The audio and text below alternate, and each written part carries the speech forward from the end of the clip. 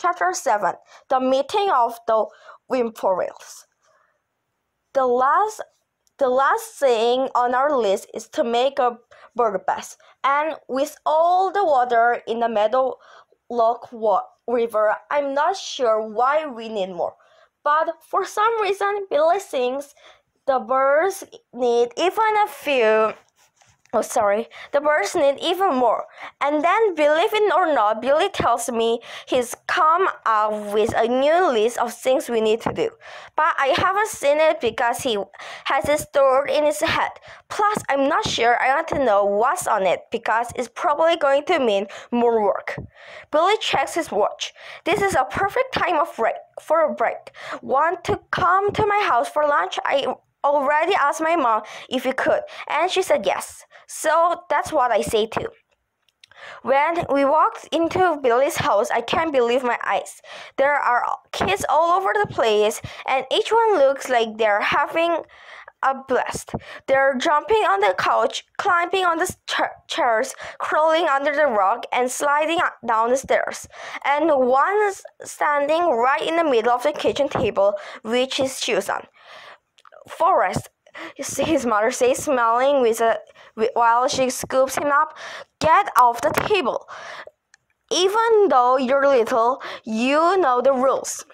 Now, right away, I know she's not like Gram because Gram wouldn't let Petals climb up on the table every morning and eat breakfast with us. I give her a bowl of frosted with flakes since that's what she liked best, but Gram would feed her plain old grits, oatmeal, or a piece of cornbread. She said all those sugared flakes made Petals fled around the house like a chicken with her head cut off, and I know Petals didn't appreciate that comment on one bit. Billy introduced me to his mother and all the kids, but there's no way I'll remember their names since there's 6 of them. And I'm not sure what to call Billy's mom because he actually forgot that part, but I figured if his dad is Pastor Henry, she must be Mrs. Henry. Pastor Henry gathers all the kids using his hand like a broom to sweep up a bunch of wild dust bunnies. Then he picks up Forrest and sets him in a high chair while Mrs. Henry pulls out a chair for me. Thanks, Mrs. Henry, I say, trying to be sure I use every bit of manners I know. Mrs. Henry is real pretty, and when she smiles, her blue eyes sparkle. Most people call me Mrs. Whippoorwill, she says, since that's our last name. Billy's dad is called Pastor Henry because Henry is his first name, and it's easier for people to call him Pastor Henry than Pastor Whippoorwill. She smiles at me again and says, I know that confusing, River. Mrs. Whippoorwill tries real hard so I don't feel as dumb as I do. While Mrs. Whippoorwill passes out the plates and silverware, I start worrying that Billy's going to say something about the morning and evening dolphins. If he does, I might have to slide under the table and vanish. In the center of the table, Mrs. Whippoorwill sets a gigantic pot that's overflowing with macaroni and cheese with little pieces of hot dog. She plops a super-sized scoop of it in the middle of everyone's plate, which must be the easiest way to serve food when there's a gazillion mouths to feed. I don't particularly like my food all mixed together like that, but I keep my mouth shut and resist the urge to separate my noodles from the bits of the hot dog. Right before I start to dig in, I suddenly realize everyone's holding everyone else's hands and putting their heads down, not all the way down on the table like you do at school when you're in trouble, but just partway down, like They're looking for a piece of hot dog they drop on their lap. Then Pastor Henley says, "Dear Heavenly Father, we give thanks for our food and for all our blessings. Thank you for Billy's new friend, River. Help us live our lives pleasing to you. Amen." Then everybody else, including Little Forrest, shouts, "Amen." By now, I figure I'm officially known by everyone in Birdsong as Billy's new friend, and added to that just a second ago as the girl who doesn't know people in Birdsong hold hands and pray before they eat. After lunch, me and Billy go back across the street to the boarding place. He carries the garbage can lid we'll use to make the bird bath. So he says, "What do you think of my last name?" It sure is different. I've never heard the name Whippoorwill before. Billy stops on the trail and his eyes grow bigger than 50-cent piece. "You never heard of a whippoorwill?" I shake my head and start feeling dumb all over again. "That's okay," he says and starts walking. "It's just a name, like the whippoorwill bird. They blend in with tree bark and dead leaves on the ground, so they can be real hard to see. But even though you can't always see them, you'll know they're there." "Okay, Mr. Know-it-all," "How do you know they're there if you can't see them?" "Because you hear them, especially on summer evenings. They sound like they're saying whippoorwill, whippoorwill, whippoorwill." "Wow, that's kind of neat." I'm beginning to think Billy may be right. Birds are more interesting than I thought. We reach the bird-place and Billy sets the lid beside the pole with the wooden bird feeder. "I'm glad we had a plastic lid. Metal would get too hot in the sun," he says. "Now all we have to do is build a base to keep the bird space just high enough off the ground to keep stray cats or a fox from catching the birds. The base will be easy to make. We can use rocks again, and we should put a couple inside the lid so it doesn't blow away. You know, Billy, do you think the birds even need a bird bath? There's a sound of water right here in the river. Besides, I didn't think this was going to be so much work, and I definitely don't want to look for rocks again." Billy spreads the dirt flat where we'll put the bird bath. "First of all," he says, "yes, the birds need a bird bath.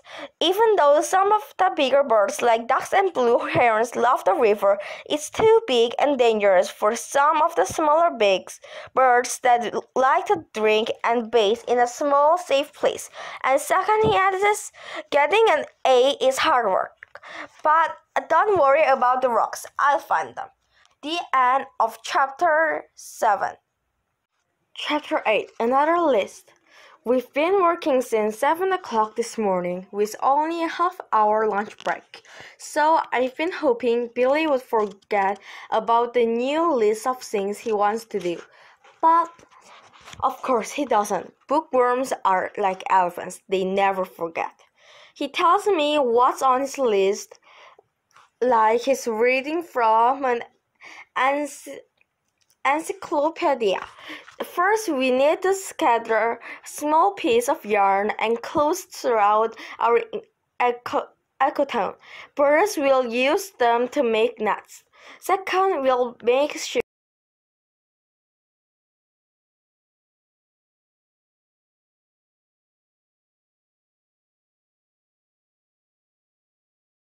you better get a plus, not just an A.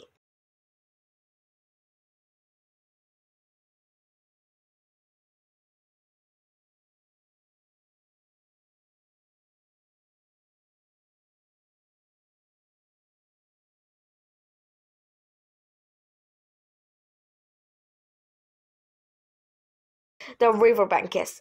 The meadowlark river rushes fast, so it could be dangerous to get water from there. I look at Billy and say, "We are carrying water all the way from your house?" We could, he says, but I'm sure there's a way to get it from the river. It would be a lot less work, that's for sure. Since I like to work as little as possible, my brain starts spinning ideas faster than a gerbil spins an exercise wheel. What if we tied a long rope to a bucket and drop it over the edge on the riverbank?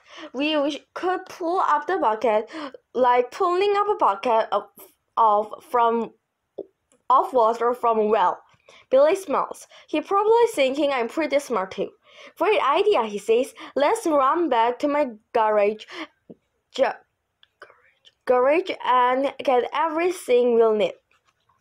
Making into Billy's garage is like walking into an inventor's museum. It's filled with all sorts of old interesting metal and wooden things. There are piles of wood, cans of paint stacked on shelves, hammers and screwdrivers hanging on the wall, and rows of glass baby food jars filled with nails. Billy reaches for a hammer and says, "This is my dad's workshop. We build things together all the time." I can't even imagine how awesome that would be. "You're so lucky, Billy." I run my hands across his wooden workbench. When my parents find me, I'm going to build things with my dad too. All of a sudden, Billy stops rummaging around. "What do you mean? When your parents find you? I thought you said you were adopted. Don't you have parents?" "I have two," I say, "two sets. So I actually have four parents. I just don't live with me. I live with Gram. She's my grandmother." Billy looks at me like I'm not making sense, so I explain. "I have my real parents, and then I have my adopted parents. That makes four." "I understand why you don't live with your real parents, but why don't you live with your adopted parents?" "Well, it's a sort of a mixed up story," I say, but I decided to tell him anyway. For some reason, after my adopted parents had me for 6 months, they decided they didn't want me anymore. That's when they took off and left me behind. They never came back. Now I live with Graham. "So which parents do you want to find you?" "My real ones, of course. I figured they never wanted to give me up in the first place. I'm sure they must have had a good reason, but I guess it would be alright if my adopted parents come back because they probably have information about my real ones." "Did you ever try finding your real parents?" "No," I say and look at him. "I told you I didn't come with much information. All I know is my first name and the birthday that was on my necklace, which isn't much information to go on. And Graham doesn't know anything either, but I'm not worried about that because I'm sure my real parents have been looking for me. So by this time, they should be getting close. They could show up here any time now." "Well, after we finish our project, I'll help you with some research." "Maybe," I tell him. Billy looks surprised. "What do you mean maybe? Don't you think that would be a good idea? Birdsong's an extremely small town, so I thought they'd look for you here." Billy searches my eyes. "River. Maybe you should start looking for them." "I told you I don't have to worry about that. Graham says the postmaster knows our new address, so when they got to ch13, they'll know where to come." Billy looks at me the same way Graham does when I talk about my parents finding me. Like he doesn't believe it will happen either. Billy shrugs his shoulder and then pulls a rust red wagon out from the corner of the garage. He brushes it off. "Anyways," he says, "let's use this haul our supplies." Then he finds a rope, an old metal bucket, 2 green sparkling cans, and a small square wire thing hanging from a hook. It looks a bit like an animal cage, but it'd be too small. even for a gerbil. Billy smiles and holds it up like it's a trophy. What in the world is that? This is a shoot cage. He says, a special type of bird fiddle. Now, when we make shoot cages, we'll have a way to hang them. Woodpeckers, cicadas, and nuthatches love shoot. And he adds, so does my favorite bird, which is what kind? I figure I might as well ask because he's going to tell me anyway. The bluebird, he says as he smiles. They're incredible, and not just because of their brilliant blue feathers and how beautifully they sing, but because their mating rituals are fascinating. Imagine this, when two bluebirds are courting, which is kind of like dating, the male bluebird raises and quivers one wing while he feeds his mate little morsels of food. I said, that is fascinating. But even so, I'm not sure that's my idea of romance. But one thing for sure, if Billy were a bird, he'd probably have only one wing that worked, so he'd do just fine as a bluebird. The only problem is that even though he could court, he wouldn't be able to fly, and that could be a real turnoff of a girl bird. As we are leaving the garage, something else catches Billy's eye. He reaches up and grabs it off the shelf. Awesome, he says. I knew we had one somewhere. What is it? After shoot cages and shoot cakes, I'm not even going to guess. It's a hummingbird feeder. Now we can make hummingbird nectar too. I don't know any other guy who knows how to make shoot cakes and hummingbird nectar and gets excited about it. Grandma say he's a rare bird and like a T-bone steak. Sometimes rare is good. The end of Chapter 8. Chapter 9. The Bucket. After the wagons loaded with our supplies, we raced each other to Billy's kitchen. Mrs. Wilforiel was standing at the sink peeling a tractor load of vegetables. Forrest and two other little Woodford wheels are racing around the kitchen with wooden cars, and the bigger ones are washing vegetables. Hey, Mom, Billy says. Do you have some yarn or clothes we can use for our project? Mrs. Wilforiel tucks a stand of hair behind her ear. I'm sure I can find some of each, Billy. What do you need it for?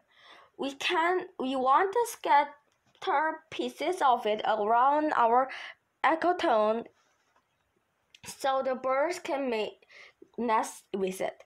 That's a great idea, she says. I have some blue and yellow yarn left from knitting Forest's baby blanket and also scraps of green material from the curtains I made. That should make some colorful nest. And how about these vegetable peelings? She says. Do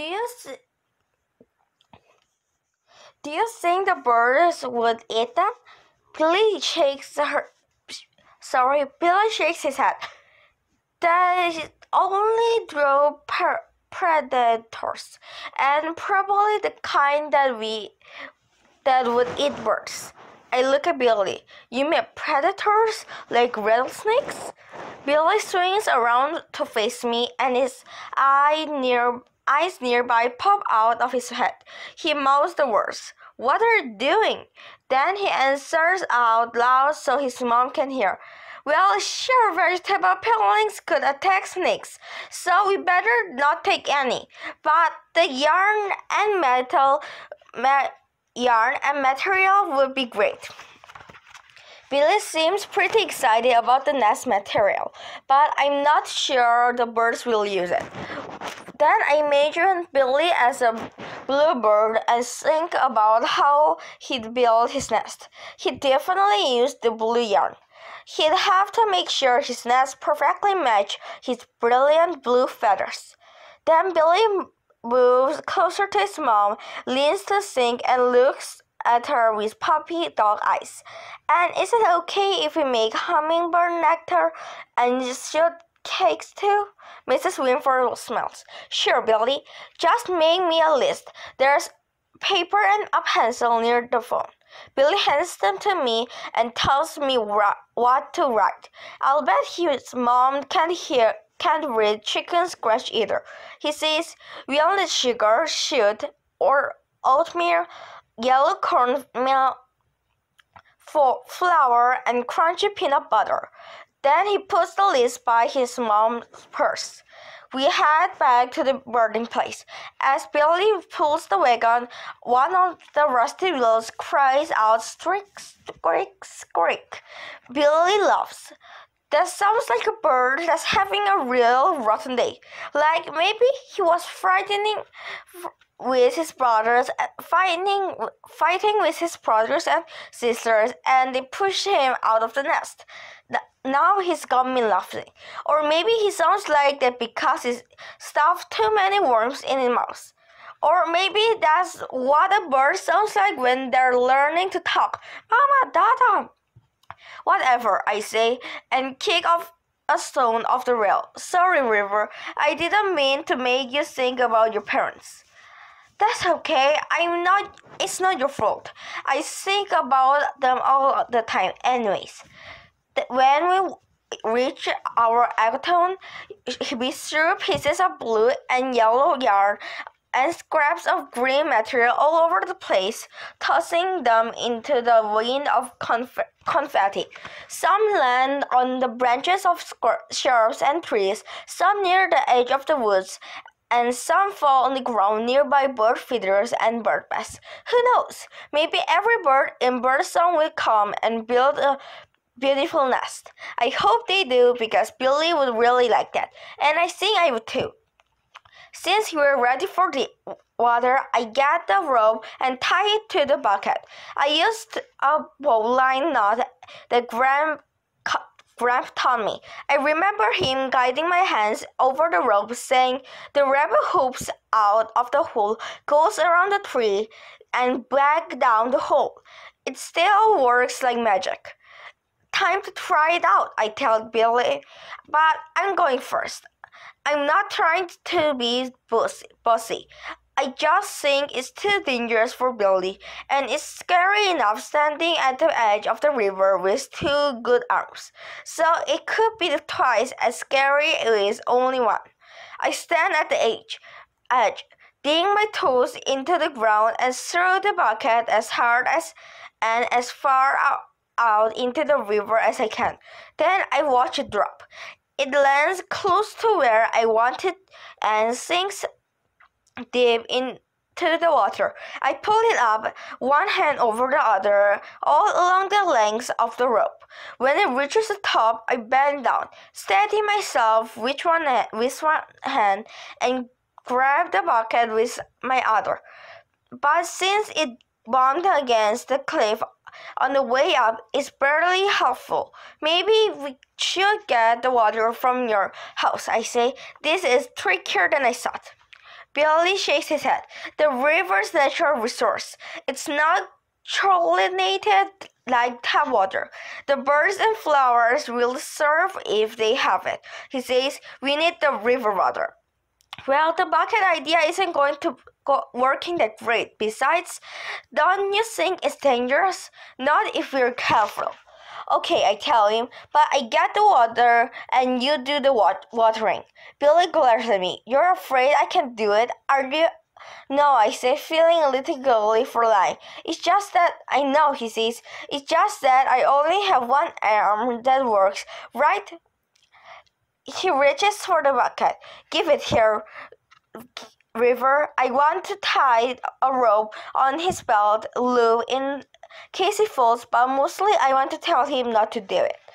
He tucks the free end of the rope under his right foot and shivers his way to secure it.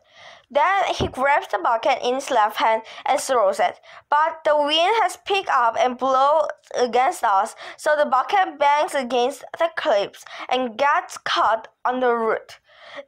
He yanks it free and tries again. This time it goes a little farther and lands at the base of the cliff where the boulders are. Billy looks at me. I'm not giving up, he says. I can do this. He throws it again, and after reaching the water, it sinks fast. He pulls the rope and draws it closer. After each pull, he secures the rope under his foot. He does it over and over until it reaches the top. Then he kneels on his left knee, grabs the bucket, and brings it over to the edge. See? I look inside. It's more than helpful. Wow, you did it! He carries the bucket to the bird base and sprinkling cans and fills them. Then, when we're watching our sis, Pastor Henry comes back to check our progress.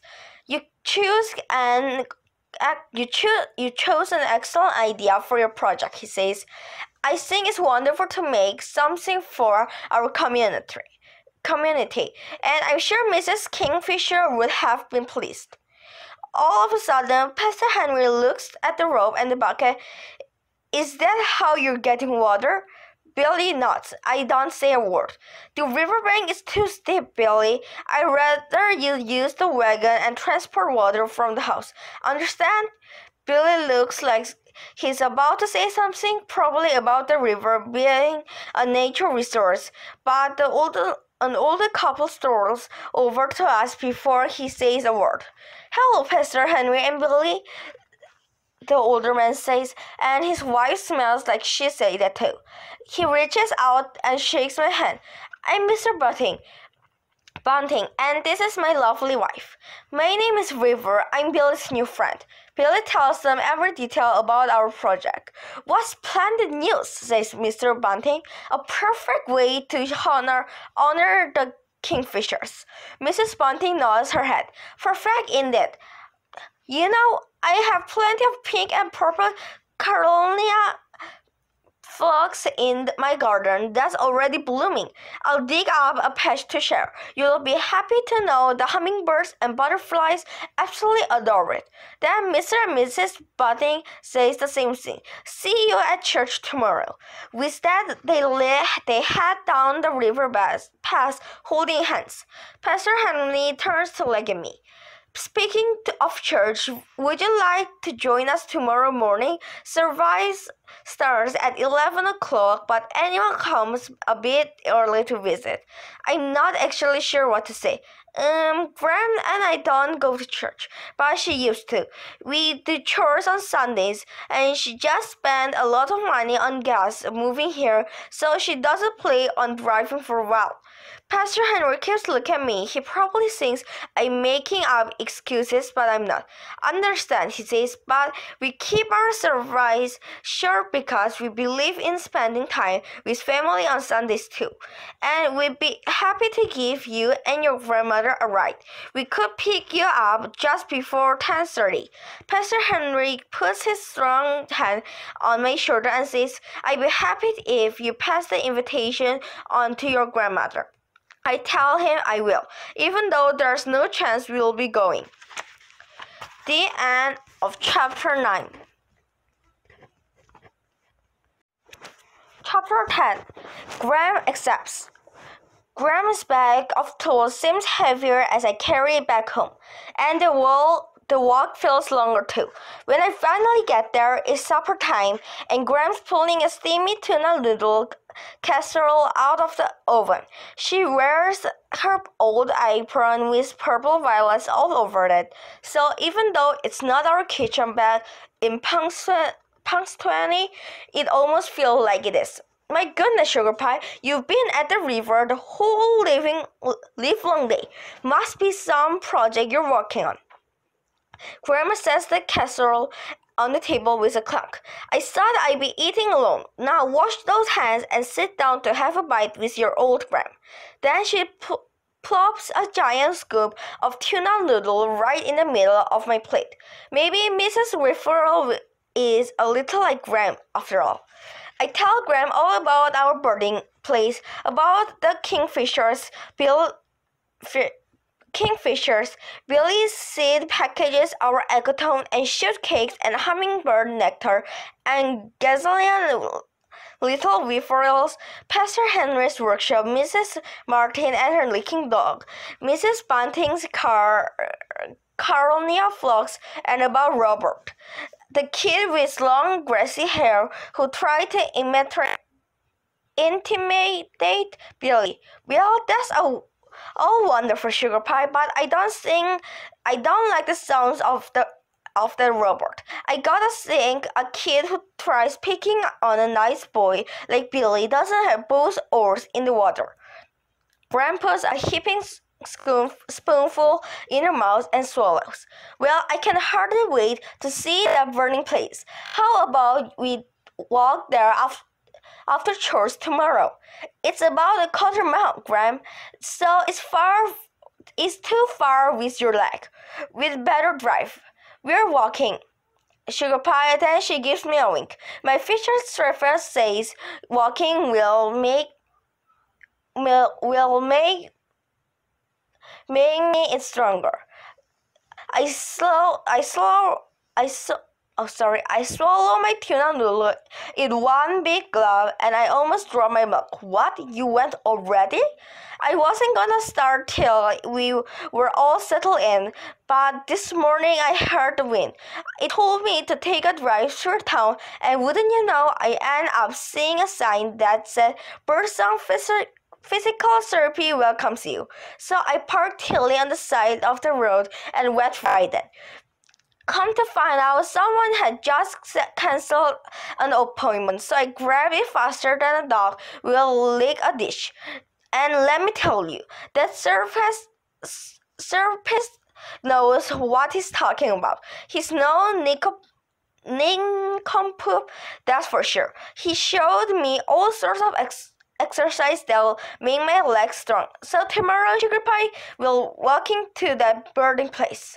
I smell it, Graham. I can't wait to show you. Then I remember Pastor Henry's invitation, even though she'll say no. Billy's dad invited us to the church tomorrow. He's the pastor, so everyone calls him Pastor Henry. He said he'd give us a ride. Well, that's a nice invitation, Sugar Pie. You tell him we'll go. I can't think of any other explanation for Graham saying yes, so I start worrying about aliens again. After dinner, I clear the table and Graham washes, just like we did in Punks 20. Then, before I know it, Graham looks like she's in ballet class and starts to relieve right in front of our kitchen sink while she's washing a tuna noodle casserole dish. She raises up high on her toes, then goes down flat and up high again, then down, and all the while she's smelling like a delighted ballerina. There's just one problem. She's not. I'm pretty sure her physical therapist must have something to do with it. I just hope she doesn't start wearing a tutu. The end of Chapter 10. Chapter 11. The Roaring Thing. At exactly 10:25 Sunday morning, the four-wheeled big white van, which is the size of a bus, pulls in our driveway. Graham and I hurry out the door. Well, I hurry and Grandma waddles. Pastor Henry rolls down his window to greet us, so I introduce Graham. Graham, this is Pastor Henry. Pastor Henry, this is my grandmother, Mrs. Nuthatch. And to her surprise, I do it so eloquently that she freezes speechless, and Graham is never speechless. Then she shakes her head and whispers, "Well, I'll be." Next thing I know, Billy jumps out, opens the van door for us, and pulls it shut once we're in the hole while his right arm is swinging back and forth like a pendulum. I forgot to tell Graham about his arm. I wonder if she noticed. As Graham and I squash it squashed together in the second row of seats, were instantly surrounded by a flock of little whippoorwills. Every one of them wants to sit on Gram's lap, and she makes sure each one does. I bet Mrs. Whippoorwill already likes Gram. Pastor Henry's church feels real comfortable, like a bathtub filled with warm, salty water, and no one dressed up fancy. Most of the men are wearing jeans, and hardly any of the ladies are wearing dresses. But Grandma and Mrs. Whippoorwill are. I'm wearing a skirt because Gram made me. I used to be a maxi and reach all the way to my toes. But since I had it for 3 years or more, it's directly at my knees. I hate wearing it, but Graham says I'm a young lady now and need to start looking like one. The only good thing about this skirt is that it's made of denim, which is as close as a pair of jeans as Graham would let me get. Everybody must know everybody in Pastor Henry's church because everybody's giving hugs to everybody else. All the little kids are running around playing and hiding from each other, and the older ones are huddled in a group talking. Billy and I decided to sit with the grown-ups. Mrs. Whippoorwill pours Graham a cup of coffee, and then Graham lets me drink some just like she does at home. Pastor Henry's church smells delicious because at the same table that has the coffee pot, there are 7 very big boxes of donuts. There are all kinds: cream-filled, jelly-filled, cinnamon swirls, glazed, sugar-coated, and fried cakes, which are my favorite. And hanging right above that table is a huge picture of Jesus standing all by himself wearing a pair of sandals and a long white thing that looks something like a bathrobe, but not exactly. He's holding his arms stretched out wide in front of him, so it actually looks like he's guarding the donuts. Maybe Pastor Henry hung the picture there on purpose so no one takes more than they should, which is pretty smart. I don't think anyone would have the guts to take more donuts than they should if Jesus is watching. I decided to take one fruit cake covered with chocolate frosting and rainbow sprinkles. I hope that's okay with Jesus. Graham and I are meeting everyone in Birdsong this morning because Billy says this is what everyone in Birdsong does on Sunday mornings. They come to hang with Pastor Henry and have free coffee and donuts. Pretty soon the piano lady begins playing and everybody moves into a big part of the church where there are beautiful stained glass windows. One of them is boarded up. Billy says someone threw a rock through it, which means Birdsong has at least one bad person.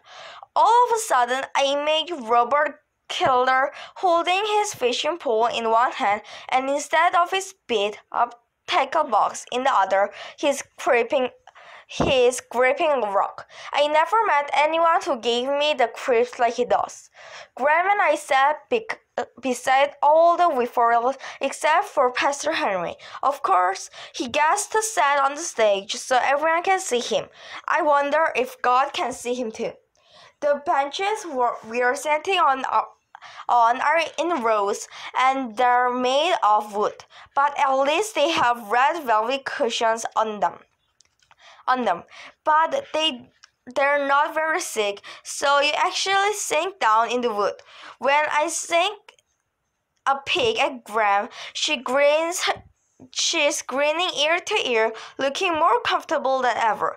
I guess having a big bottom like pedals can come in handy.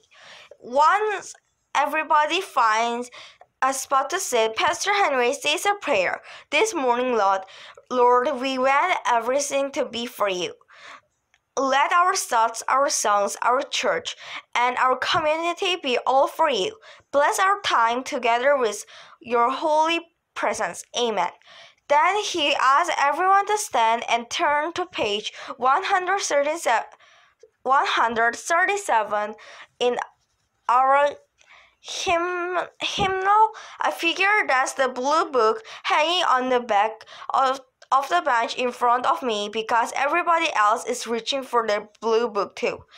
The piano lady begins a song called It Is Well With My Soul. Everybody joins in, even Graham. I just listen because I've never heard this song on the radio before, and I can't read music any more than I can read chicken scratch. Then, out of the blue, I start thinking about Graham's physical surface, so I cross my fingers and make a wish that she doesn't start to relive right in the middle of church while everyone's singing about their wellness and their soul. But I must have crossed them too late because by the second verses she stood on her toes. Really, Graham? I whispered, probably a little too loud for being in church.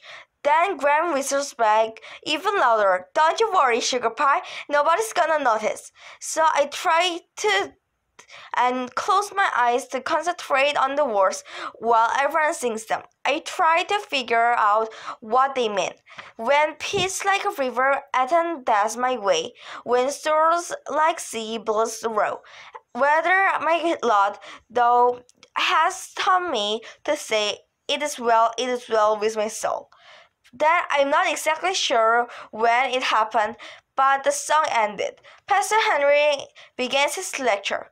This morning I want to share some key points for the book of Matthew, and where Jesus talks to us about worrying. He tells us not to worry about our life. Wow, isn't that challenging? He tells us not to worry about the food we'll eat, what we'll drink, or the clothes we'll wear. He tells us to consider the birds, to sing about how they live.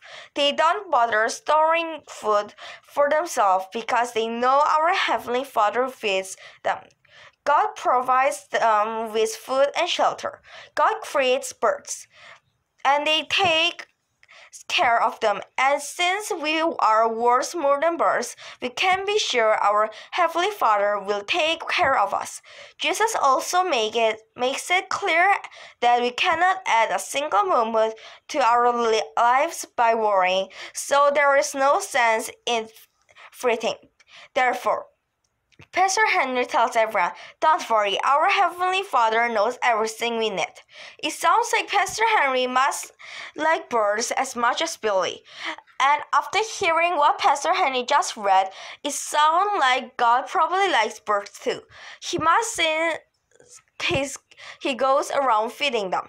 And about the worrying thing, maybe I didn't need to worry about Billy falling over the edge and into the river because it sounds like no one can make anyone's life longer by worrying, not even by a moment. I had no idea going to church could make you think so much. When church is over, Pastor Henry stands at the door and says goodbye to every single person and shakes their hand. He even knows everyone's name. While he's busy saying goodbye, Graham and I help Mrs. Wilford and Billy clean up. We vacuum donut crumbs, wipe coffee spills, push in chairs, and then straighten all the blue songbooks, which takes quite a while because Billy says they have to be perfectly straight. As soon as Pastor Henry brings me and Graham home, we get right to work on our chores. They actually haven't changed much from the ones we did back in Punxsutawney, except that I don't have to sweep down certain stairs before. That's because now we live in a one-story house. And now we have only one bathroom to clean, which most people would be grateful for. But honestly, I'd rather clean two than have to wait all day for Graham come out of the one we do have. Some days I think she's falling in that accidentally flush herself away. Every now and then I go and check to make sure she hasn't. After our chores are done, Graham and I head to the birding place. We start our walking at a pretty good pace considering Graham's leg, when all of a sudden she lets out a yahoo and charges down the road. I shouted ahead. Graham, what are you doing? She keeps galloping full speed, then yells back over her shoulder. Just doing my exercise, says Sugar Pie. I remember Graham saying her physical therapist knows what he's talking about, but I'm being to wonder. I ran ahead and catch up to her when she stops galloping and begins to hop. She hops down the middle of the road the rest of the way, which is just as embarrassing as her galloping. When we finally reach the trail, I look across the street at the Whippoorwill's house and hope no one's watching from their front window. But that's not likely because with Pastor Henry, Mrs. Whippoorwill, Billy, and all 6 little Whippoorwills, there's 18 eyeballs altogether. I can only hope the entire family is sitting around the kitchen table praying with their eyes closed. Once we're in the woods, Graham stops hopping and slows to a snail's pace. She's huffing and puffing so hard, I hope she doesn't have a heart attack right before she gets to see the burning place. But since her heart is extra big, I guess it can handle stuff like this. We walk along the wood trail, and then I let Graham step out into the field first. She stands still, looks around, then takes a deep breath in, and she smiles. She looks as happy as she does after she's eaten a dozen chocolate chip cookies dunked in milk. Graham keeps smiling and she looks over our acto. All of a sudden, her eyes stop short. Then she points to a bucket at the rope. I wonder if all grown-ups have something against a bucket with a rope tied to it. Graham walks over to it and looks at the riverbank and then back at me. You've been getting water with this? I try to remember the word Billy used. The river's a natural resource, Graham. It's not chlorine like tap water, and the birds and flowers need it to thrive. Graham's jaws drops. She's probably impressed with how smart I've gotten. That's as well as good, Sugar Pie, but this bank is too steep. I wouldn't want to see anyone fall off the edge, 'cause if they did, they never see the light of day. Don't worry, Graham. Remember that what Pastor Henry said the morning? We can't make anyone's life longer by worrying. Sugar Pie, there's difference between worrying and using your noggin. The end of chapter 11.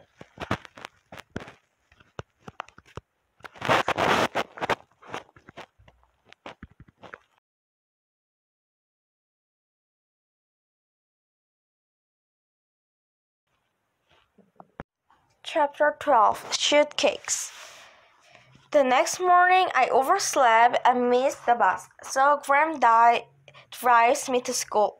At least I make it in time to hear the morning announcements and menu: spaghetti with meatballs for lunch. I check my schedule and realize I don't have English today. For the first time in my life, I actually wish I did. Later at lunch, Billy spots me in the cafeteria and hurries over. Hey, River, I'm glad I found you. He sits across the table from me. Want to come to my house after school? My mom went shopping and bought our ingredients. So now we can make shoot cakes and hummingbird nectar. Since my mouth is filled with spaghetti, I nod. Then I don't know how he does it, but Billy opens his milk carton with one hand. When I think he's not looking, I try opening mine one-handed, but end up slipping chocolate milk all over my spaghetti, myself, the table, and the floor. 2 seconds later, the overhead speakers blare, Maintenance to the cafeteria. Billy grins and shakes his head. Nice try, but it takes years of practice. I shirk to the size of a meatball and want to roll out the door. After school, we hurried to Billy's house. When we got there, it's totally quiet and looks like no one's home. Mrs. Wilford has everything we need for making shortcakes and hummingbird nectar sitting on the kitchen table. There's also a plate of chocolate chip cookies. In all the quietness, I hear Mrs. Wilford tiptoe down the stairs. She comes around the corner looking like she's just completed a marathon while carrying all her little whiffles.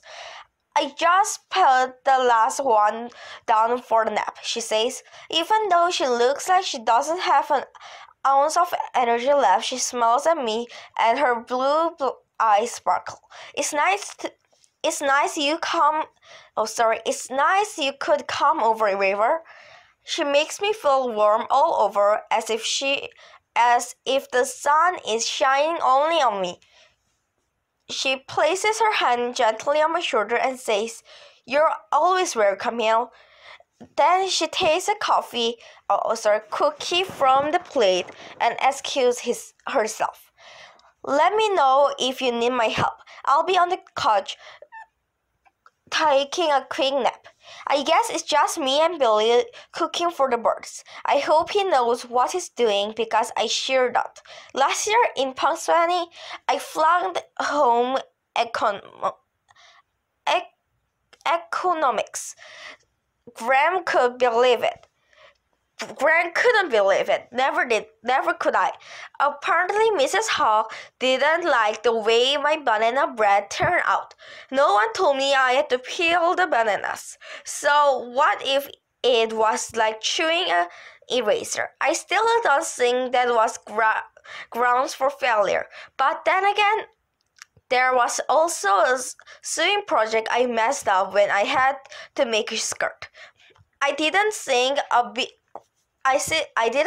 it was a big deal that I sewed the wrong size of material together, but absolutely Mrs. Hawk did. I tried explaining that I never wear the stupid skirt anyways, but that only got me an F. Billy arranges our ingredients in alphabetical order: cornmeal, flour, oatmeal, peanut butter, and salt. His way to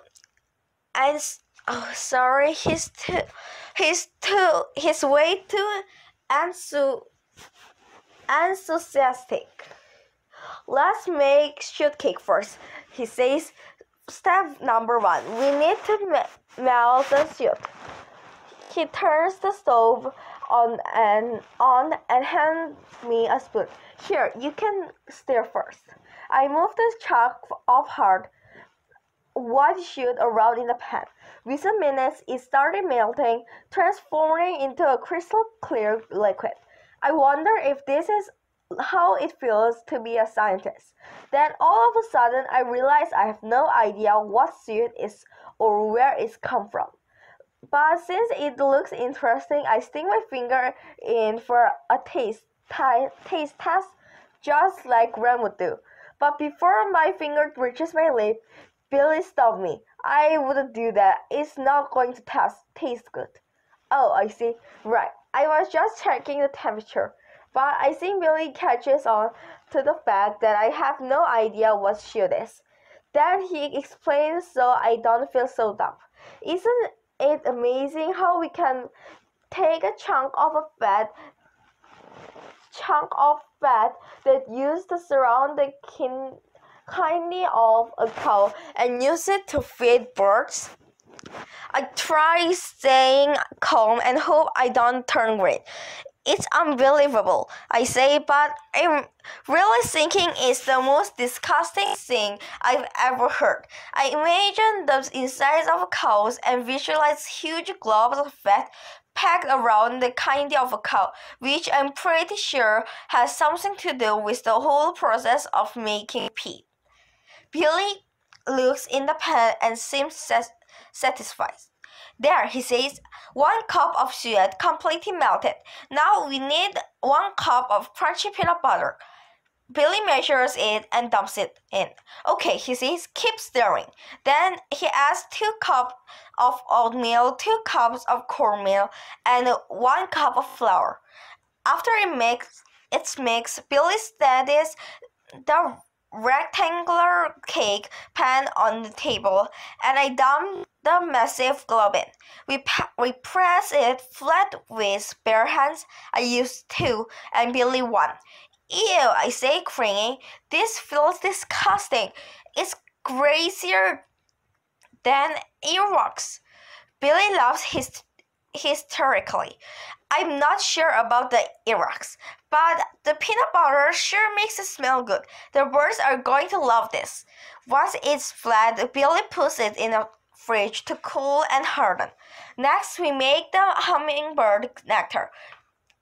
Billy starts by pouring 4 cups of water into a pan. Once it's boiling, he adds 1 cup of sugar. I stir until it dissolves. I scoop a little onto a teaspoon and blow on it.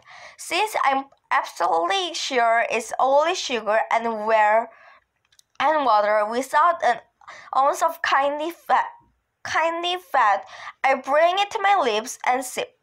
It tastes like liquid cotton candy. What to hear something interesting? Billy says. I look at him and wait because I know he's going to tell me either way. A hummingbird's heart beats more than 600 times a minute, and a human's only beats about 72. Billy's so smart. I wonder if I'll ever be as smart as him. The end of chapter 12. Chapter 13. Black Little Wood. Billy pushes aside the branches as we walk into the woods. It feels cool and fresh after working in the hot kitchen. Hey River, I almost forgot to tell you. My dad said he'll help us make the bluebird houses. That's great if you want an F. You heard Miss Greco, no parents. But it's for safety reasons, and he'd only cut the wood. There's no way he'd let us use the power saw. I guess you're right. That is great news. As soon as we reach the field, Billy freezes. So I do the same thing. There are tiny birds at the feeder and a bigger, bright red one right in the middle of the birdbath. We crouch, moving low along the ground like 2 Indian hunters until we reach the log. Indian hunters until we reach the log where we sit without a sound. Neither of us says a word. It's kind of a scared moment. I can't believe there are birds. I never thought they'd come. Billy whispers. The red one's a northern cardinal. He's a male. Females aren't as colorful. Well, that's not fair. Billy laughs and then leans close and whispers again. The other birds at the feeder are black-capped chickadees. When they sing, they sound like they're saying their name. Chickadee, chickadee, chickadee. Billy cracks me up. It must have been his last dee that made the birds fly away. But Billy says eventually they'll get used to people being around and they'll stay longer. He takes a deep, satisfied breath and looks my way. We better start watering, he says, and I'm filling the bucket first. As Billy positions himself at the edge of the bank, I start getting nervous. You know, Billy, maybe we should listen to your father and get water from your house. He didn't say we had to get water from the house. He said he'd rather we did. It's the same thing, and Graham doesn't like the idea of us using the bucket either. Don't worry, River will be careful. As I watch Billy stir the bucket over the edge, I tone my breath and have to force myself from grabbing onto his belt loop. But after a few minutes, I see he's doing fine, and he pulls a full bucket of water up over the edge.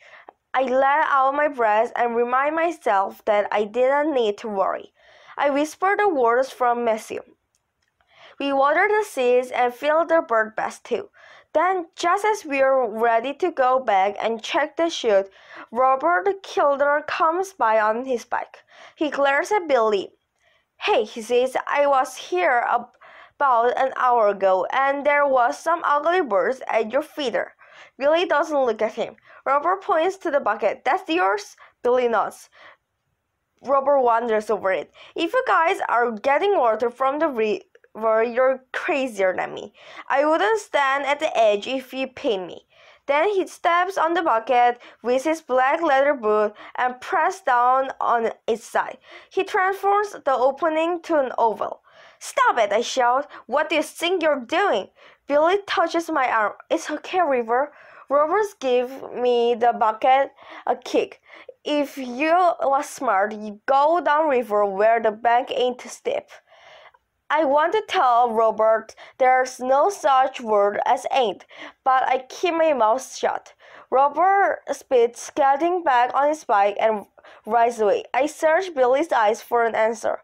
"I don't want to talk about it," he says.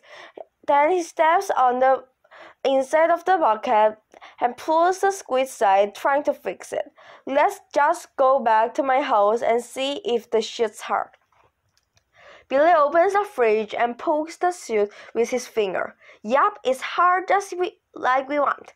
He puts the pan on the table. I hold it still while he cuts it into 6 perfectly square pieces, which he says are cakes. He places one of the feeder. "Look at that, 8% fit, snug as a bug in a rug." Billy laughs. "What did you say?" "Sung as a bug in a rug. Something Graham says."